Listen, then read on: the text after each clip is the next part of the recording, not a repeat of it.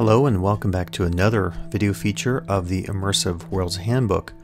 Today I'm looking at, of all things, home delivery food services, which have grown in popularity over the last few years. So I'm doing a series of videos, and if you look at this woman's face, some of us maybe aren't nearly as happy as she is cooking, so as a result we often sign up for a home food delivery service. So what I'll do in a series of videos here is look at each of these. I will focus on Blue Apron, also look at Freshly, Gobble, HelloFresh, Home Chef, and Tara's Kitchen. And I may add more of these in the future if I try more. These are the ones that we've tried so far. And throughout the video I'll talk about why people sign up for these food delivery services, some of the advantages, disadvantages, and try to get into as many issues as I possibly can, giving you this video overview of each of these food services.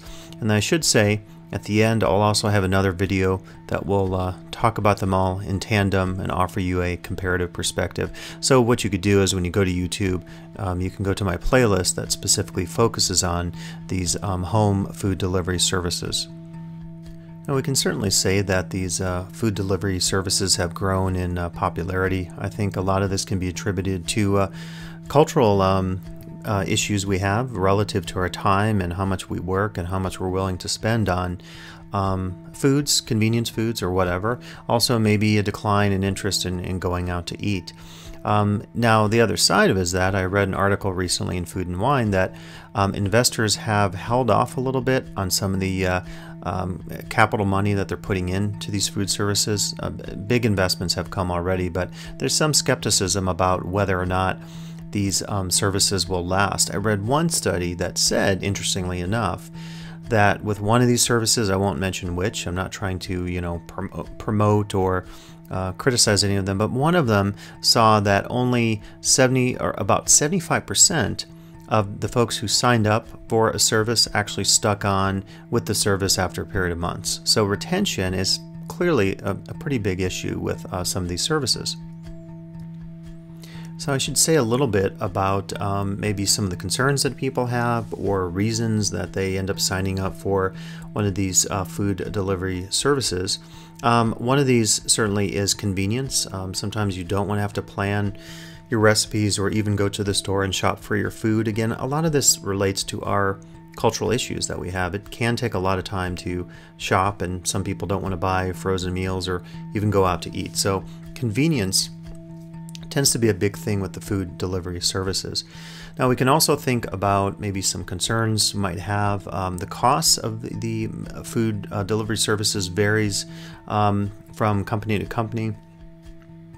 In general, you can get something around $9.99 per serving. Now, some practical concerns might be the calendar. How often do you have to order? Are you committed? Most of these services do not lock you in, and you do have to go online and skip some of the weeks if you don't want a delivery, and I'll get into some of the practicalities of that later. You might also be wondering about the time involved. The time varies radically. With Freshly, basically you stick it in the micro and it's ready in 3 or 4 minutes. With a lot of the other ones like Blue Apron and Home Chef and Gobble, it's quite a bit of cooking time. We'll also talk about the quality. And I would say I'm not going to promote one service over another. It's very subjective, but the quality of all the services I find to be quite good in terms of the taste of the food. Some of it is, of course, preference on what you like to eat and your food preferences. Concerned about ecology and waste, so you might wonder about what's the packaging like, and I will do an unboxing for each of the services, and indeed waste can be an issue. So as I just mentioned, for each of the videos, each of the services, I'll take you through the unpacking of the boxes, what you get, talk about the waste issue a little bit, get into the cooking, I'll show you some of the cooking videos, and then also I'll have a discussion about what I thought of the overall services. I'll take you through some of the recipe cards, I'll talk about the website, some of the practical issues, and so forth. So hopefully this will be helpful looking at these videos if you're considering one of these home food delivery services.